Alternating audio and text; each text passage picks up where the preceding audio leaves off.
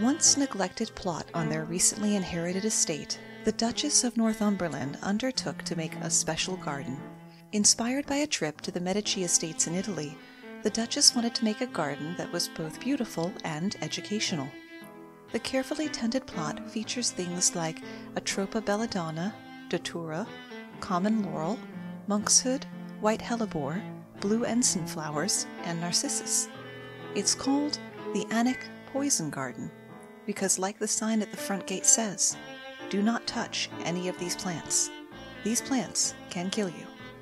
My name's Moxie, and this is your Brain on Facts. We hardly need to say that mankind has been growing food for a long time. The earliest domesticated plants and horticulture that we have evidence of thus far date to 9000 BCE in the Levantine corridor, the area that runs from the Dead Sea to the Damascus Basin. The people there planted grains and legumes using sticks to dig in the dirt. The first written reference to gardening dates back to Sumer in Lower Mesopotamia. King Gilgamesh mentioned that his city, Uruk, was 1/3 gardens, though he probably meant orchards as much as anything else. From Egypt we have paintings and models of gardeners at work, and you can still see the remains of the temple gardens at Karnak. Or you can head over to Iran to see the layout and irrigation channels of a garden that was created 2,500 years ago. For the oldest garden we can find in Europe, head over to Greece, where gardens, both practical and ornamental, were being put in by 7000 BCE, 2,000 years before the Egyptians. The creation of a new science, botany, the study of plants, meant that gardens became a place of learning. Even in the ancient world, gardens could be an aesthetic choice as well as a practical one. Evidence suggests that the idea originated in Persia with Darius the Great and his Paradise Garden, beginning a tradition of walled-in garden spaces. Lavish villa gardens in the Roman Empire spread east to China and Japan, where aristocratic gardens featured miniaturized and simulated landscapes like rock gardens and waterfalls. Natural elements symbolized power and religious thought. Zen gardens appeared and emphasized the concept of using the garden for reflection to increase one's wisdom. The most famous garden in the ancient world is undoubtedly the Hanging Gardens of Babylon. According to legend, in the 6th century BCE, King Nebuchadnezzar, a name that is never not fun to say, built the gardens for his wife Amatis to ensure that she didn't become homesick for her birthplace of Medina near the Caspian Sea. But we don't get details of the garden from Nebuchadnezzar himself, which is odd considering that he recorded his many other accomplishments in cuneiform, but there's no mention of the gardens. Several ancient Roman and Greek writers wrote about the garden, though. Some scholars argue that the gardens were actually built by an Assyrian queen or the king of Nineveh. We don't know for sure because despite the gardens being one of the 7 wonders of the world, we can't find it to study it. It's believed to have been destroyed by an earthquake in the 1st century CE. So why were they called the Hanging Gardens? Were the garden beds suspended? Was everything planted in hanging baskets? Bonus fact, the largest hanging basket planter in the world is on the side of the Hotel Indigo in the Paddington section of London. It measures 10 by 20 feet, or 3 by 6 meters, and weighs upwards of half a ton. Now, the hanging gardens didn't really hang so much as they overhung or draped. In their defense, the draping garden doesn't sound nearly as appealing. Accepting the premise that some royal or another wanted to build a royally grand garden in the desert, it was going to take careful planning and serious engineering to pull that off. The structure was a ziggurat, or a stepped pyramid, with walls between 20 and 75 feet high, depending on which ancient account you're reading. So picture a walled city in the desert. Rising in the center of it, alongside the palace, is a tower of greenery. Palm trees rise from terraces dripping with vines and sparkling with flowers. If the hanging gardens existed with the dimensions and abundance of plants described, it would have required over 8,000 gallons of water a day. And archaeologists aren't sure if that would even have been possible. Irrigation was a thing, of course, But to get that much water to the top of a building was no mean feat. Even the earliest technology for raising large quantities of water, like the Archimedes screw, were still centuries away. Can we really be sure the Hanging Gardens even existed? One group of German archaeologists spent 20 years at the turn of the century trying to find it, and came up with bupkis. But Dr. Stephanie Daly of Oxford University has uncovered new translations of ancient texts that lean into the theory that the garden existed, but that it was built by the king of Nineveh, which would put it in modern-day Mosul. Now, amazing ancient gardens don't mean lost gardens. If you're impressed by hanging gardens, wait until you hear about floating gardens. My buddy Matt from Nooks and Crannies podcast will tell you all about it. Howdy folks, Matty here from Nooks and Crannies. I am here to talk to you about hands down my favorite ethnobotanical technological innovation of all time, the Chinampas of central Mexico.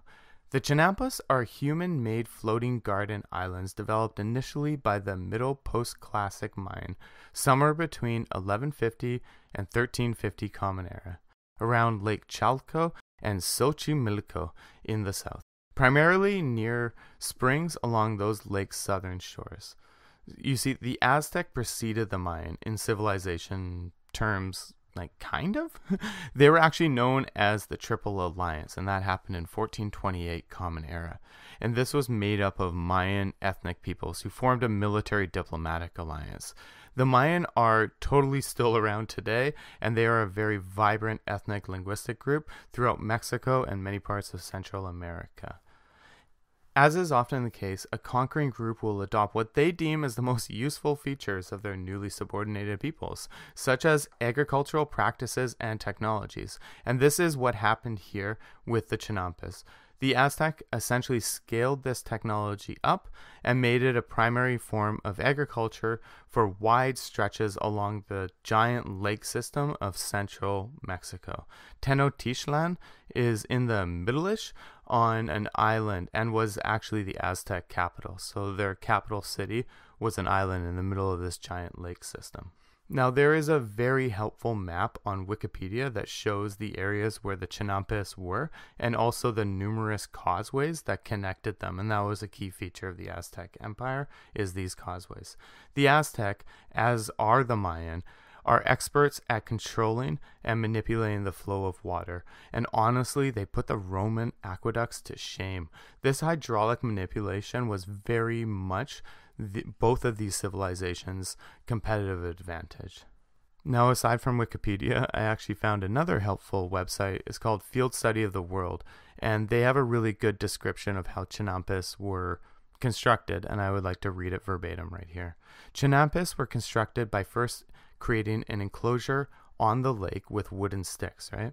This enclosure is then filled with alternating layers of mud and decaying vegetation until a solid land above the water level is formed. In this way, an artificial island is formed, and trees are then planted on the edges because the roots of the trees further help prevent erosion along the edges. Farmers and gardeners would use canoes to work these newly formed lands and to transport the produce in a more efficient manner. Using the water causeways that the Mayan and Aztec were famous for, not only were the Aztec able to create arable lands, they were able to scale it up and to prevent soil loss through erosion with the planting of the trees along the edges, and reinforcing the edges, of course, with the posts, making them permanent with very little capital expenditure. Once you have it set up, it's just there, right? Now, each plot or garden produced enough produce, I suppose, and wildlife, believe it or not, for hunting to fully sustain the needs of the farming families and for them to support laborers and produce surplus with very little worry about drought or other natural weather problems. And being on a lake, they were able to take advantage of microclimates and biomes to their benefits. Lakes, for this reason, have always been popular settlement spots for peoples throughout time. The Chinampas, believe it or not, also involve principles of both terra and permaculture. Terra culture being landforming and management principles, so like the planting of the trees and the driving of the stakes and creating literally new land. And permaculture, which is like creating an enclosed ecosystem, allowing one to reduce, if not eliminate, the need for fertilization. Plus, because the Aztec capital was on an island, so Tenochtitlan, being surrounded on all sides with water is of course great for defense, but to also be surrounded like in the opposite way on all sides by farmlands means that is a damn near impossible to siege this city, which is why the Spanish were nearly killed off when they made repeated attempts at invasion, even with their guns, germs, and steel. So the Chinampas still exist. You can go visit them right now. Well, of course, after the quarantine. But prepare to be sort of disappointed. They seem to look like just sort of quote-unquote farmers' fields on the surface. Just sort of there and not that interesting. Until you jump in a boat and see how the sides are reinforced. Or jump in a plane, look down and realize that the miles-wide swath of normal-looking farmland with cattle on it are actually supposed to be water. Think about this, folks. So-called quote-unquote ancient peoples with Stone Age tools and technology created Earth, created land, simply through observation and experimentation, trial and error over centuries, which, folks, is the scientific method. Not only are these gardens and fields like just pretty rad, right? They remind us that when looking towards the past, we do so with a lens that has been clouded by preconceived notions of the capacities and capabilities of so-called primitive peoples, which is called ethnocentrism, the belief that all other cultures are inferior to our own. I personally think that the Chinampas are a fantastic way to quickly dispel such notions. As we say on Nooks and Crannies, talk to y'all soon. Aren't we lucky? And honestly, in times like this, peace and solidarity. Be well and stay safe, folks. And again, thank you very much for the opportunity to appear on Your Brain on Facts. Peace. Thanks, Matt. Back to the march of time down the garden path. In medieval times, the monasteries were the main repositories of gardening knowledge and herbal lore. Though we're a bit vague on the design and content of monastic gardens, they were probably a walled courtyard built around a well, where the monks could grow medicinal herbs and flowers, as well as sit in quiet contemplation. The earliest account of gardening in English, The Feat of Gardening, dates to about 1400, and it mentions the use of more than 100 plants, complete with instructions for planting herbs and grafting trees and things. Despite the book being over 600 years old, there are a lot of names in it you'd recognize. Parsley, fennel, thyme, turnips, spinach, leeks, lettuce, and garlic. Early gardening was largely practical, but the Renaissance, with its increased prosperity, brought an upsurge of curiosity about the natural world, and the money needed to harness it to one's whim. The French especially were all about that carry-on. The great gardens of Europe derived from the influence of the French designer André Le Nôtre, creator of the gardens at Versailles. The French style represented extreme formality, clean lines, intricate designs, and a layout that would frame the house. The widespread adoption of this style among European nobility and gentry reflects the potent influence of French culture at the time. The gardens of the Palace of Versailles that the English were emulating are a precise, pristine, tortuously manicured affair that took 40 years to complete and cover 800 acres, twice the size of the Principality of Monaco. Now, the Industrial Revolution changed the world in a lot of ways, the least of them bringing half of the world's population into cities where people couldn't grow their own food. Large cities like London, Paris, and New York, and later the major cities of India and China, became dirty and polluted because of the industry, inadequate housing, and lack of healthy open space. Gardening as an institution shrunk. so farming, aided by new machines and technology, got bigger. At the turn of the 1900s, food production was at an all-time low in both the United States and Europe. Food prices in America soared. People were encouraged to go meatless and wheatless to ameliorate the shortages. A few weeks before the U.S. entered World War I, the National War Garden Commission was formed to encourage people to grow their own food, so the crops of the large farms could go to the soldiers. Enter the Victory Garden. Propaganda posters encouraged civilians to sow the seeds of victory by planting their own vegetables, and local organizations like women's clubs and chambers of commerce helped to spread the word. Newly minted gardeners were provided with instruction pamphlets on what to plant in their area, when, and how. People latched right onto the idea. Knowing people would have food that they would then need to preserve, the government began distributing booklets on canning and drying. Even children were encouraged to garden. The Federal Bureau of Education initiated the U.S. School Garden Army program, encouraging the children to be soldiers of the soil. In 1917 alone, more than 3 million new gardens were planted, rising to more than 5 million in 1918, which generated an estimated 1.5 million quarts of canned fruits and vegetables. And that's just in the U.S. Over in Britain, they had the allotments, land assigned to citizens to garden on, many of which families still maintain a century later. You can hear more about them in episode 104, Making Do. Victory gardens became important again a generation later when we, as a species, had a war after the war to end all wars. Eleanor Roosevelt even planted a victory garden on the White House lawn.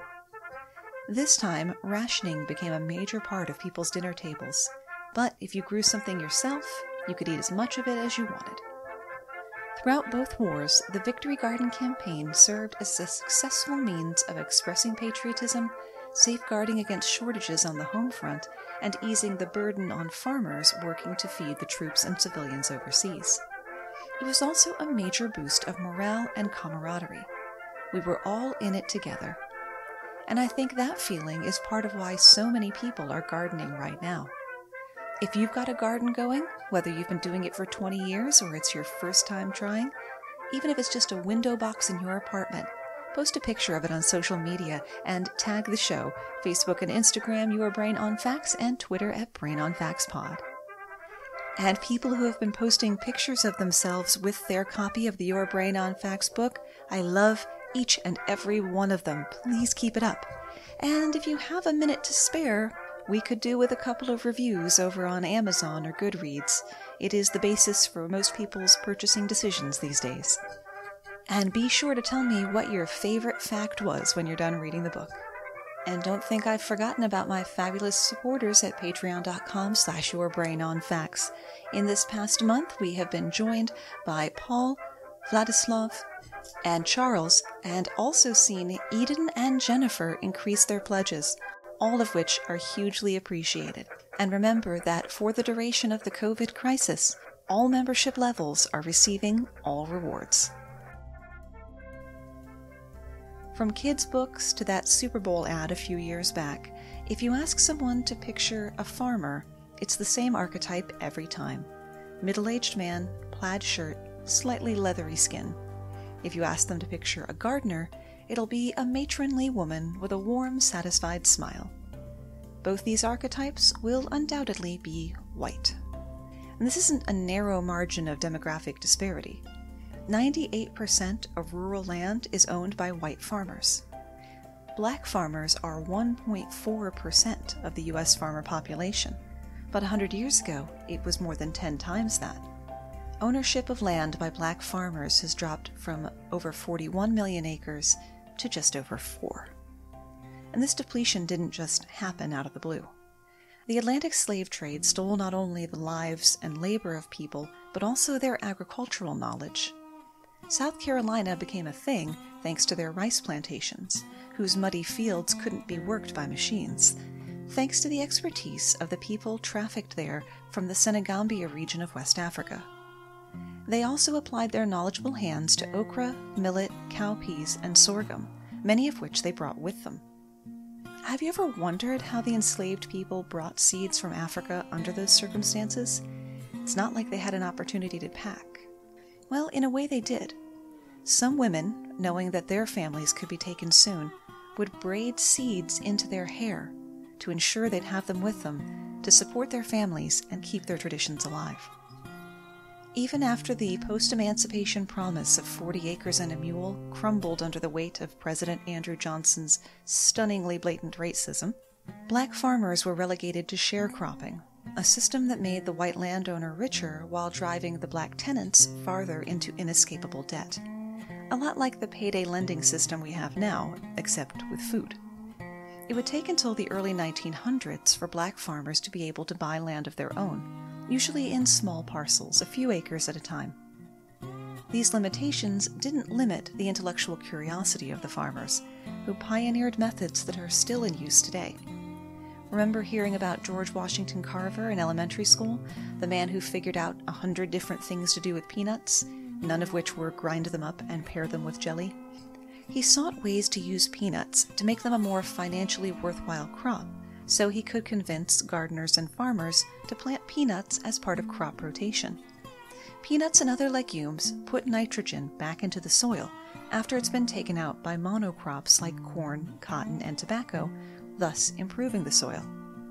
Carver also developed a system for spreading his research directly to the community through workshops and demonstrations, a system that would later become the U.S. Department of Agriculture Extension Program.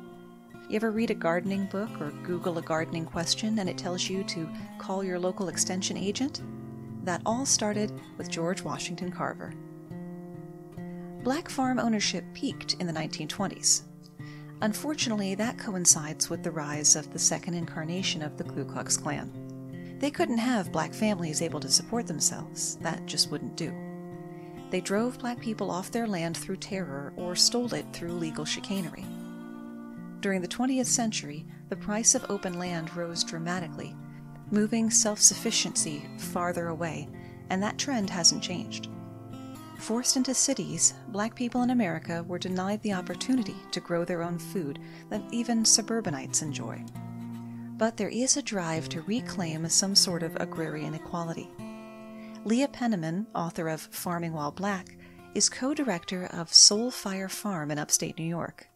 Their mission focuses on training the next generation of black and brown farmers, as well as providing food and medicine for our community. The farm is part of a coalition of groups claiming sovereignty and calling for reparations of land and resources so that we can grow nourishing food and distribute it in our communities. Soul Fire Farm also leads the Northeast Farmers of Color Land Trust, which calls on good-hearted, good-minded people to donate land, which can then be farmed by people of color. And so far, several hundred acres have been put into trusts to be donated. Here in my hometown of Richmond, Virginia, an organization called Happily Natural is on a mission to help people in food-insecure urban areas with garden boxes, soil, tools, and training to grow their own food. They kicked this effort into overdrive during the COVID lockdown, when it became even more difficult for people in food deserts to get groceries. And you can donate to their Resiliency Gardening Initiative at thenaturalfestival.com. Speaking of people doing remarkable things with gardens, there are gardens out there in the world today that are must-haves for any travel itinerary, like the Garden of Cosmic Speculation in England, which looks like it was designed by M.C. Escher with help from Salvador Dali and a consult with Dr. Seuss. Though sadly, the Garden of Cosmic Speculation is only open to the public one day a year.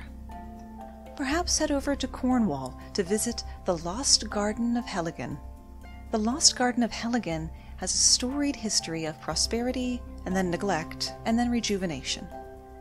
The once glorious Helligan estate fell into disrepair as World War I crept across England and priorities naturally shifted. Nature began to reclaim the land in the decades that followed, swallowing up the garden and obscuring the walkways. It wasn't until 1990 that two descendants of the owning family discovered a small garden and decided to revamp the site. What makes the Lost Garden of Helligan so special? Ask the Mud Maid, or the Giant's Head. enormous sculptures with plants growing on them like huge whimsical chia pets.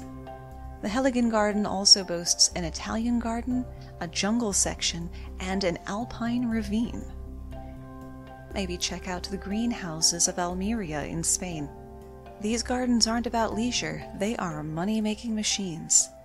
The roughly 50,000 square acres of greenhouses on the southeast coast of Spain grow fruits and vegetables by the ton year-round, fueling the province's economy.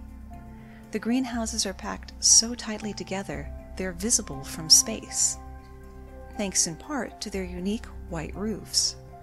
And in fact, this sea of white-roofed greenhouses has actually lowered the local temperature by an average of 0.3 degrees Celsius every 10 years. The potential cooling effect from the reflective nature of the roofs has led some experts to suggest that similar designs could be used in geoengineering projects to bring down the temperature in other areas. For something farther afield, you could visit the Step Garden at Akros, Fukuoka, Japan. Fukuoka was already a pretty well-built-up city before designers had to create another building to squeeze out green space. So the ecocentric architecture firm Emilio Ambas and Associates created a unique 5,400 square meter green area that flows into what remains of the park nearby by snaking this 14-story ziggurat-like garden up the side of the Civic Center. Akros Fukuoka's walls are mostly glass, allowing natural light into the building year-round. But the Step Garden is no aftermarket add-on. In 1995, when the building opened, the Step Garden had 37,000 plants across 76 varieties, and today there are more than 50,000 plants in 120 varieties. And just because the garden runs up the side of a massive building doesn't mean that it's off-limits. 2 entrances from the park allow residents and visitors to meander up the steps that cut through the greenery. And if that's not interesting enough for you, you could always travel farther. A lot farther, like geosynchronous orbit. Yep, they garden on the International Space Station. More or less. Mankind has been sending plants and seeds into space since we first broke the surly bonds of Earth. The first organisms in space were specially developed strains of seeds, end quote, launched on a US V-2 rocket in July of 1946, though they weren't able to recover them afterwards.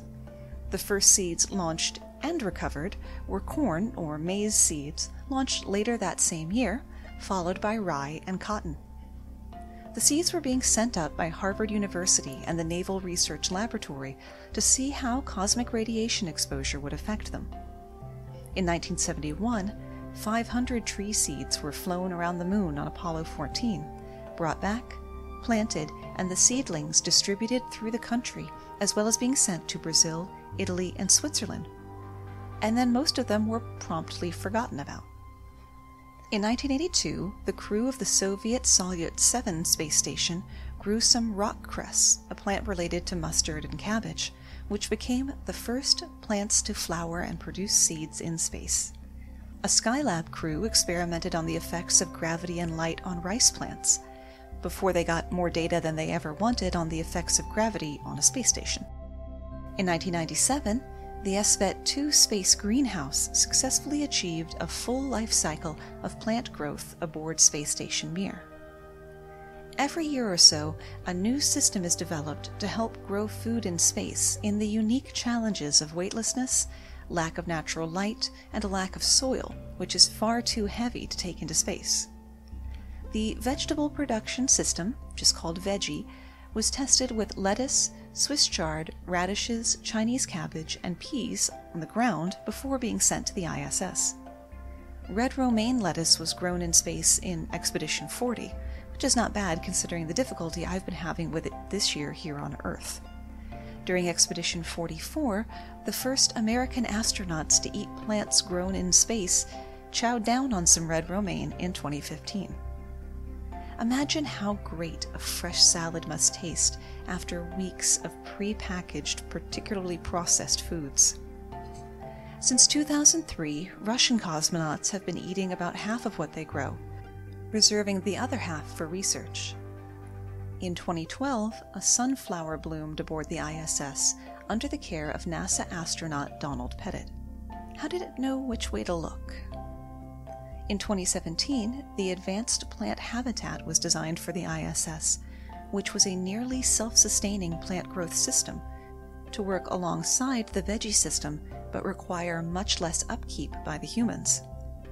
Some plants that were tested in the APH included dwarf wheat and the rock cress again. And that's where we run out of ideas, at least for today. After visiting the infamous Medici poison garden and the archaeological site of a Scottish monastic hospital, the Duchess of Northumberland became enthralled with the idea of creating a tourist attraction out of plants that kill. According to the Duchess, children don't care that aspirin comes from the bark of a tree. What's really interesting is to know how a plant kills you and how the patient dies and what you feel like before you die. Many visitors are surprised to see plants in the poison garden that they have around their own homes, like laurel hedges, which can produce cyanide vapor when cut. Though you might not have heard of the poison garden, you may have seen Alnwick Castle. It stood in for Hogwarts in 2 of the Harry Potter movies. Remember, you can always find the sources and the script for each episode at yourbrainonfacts.com. Thanks for spending part of your day with me, and stay safe.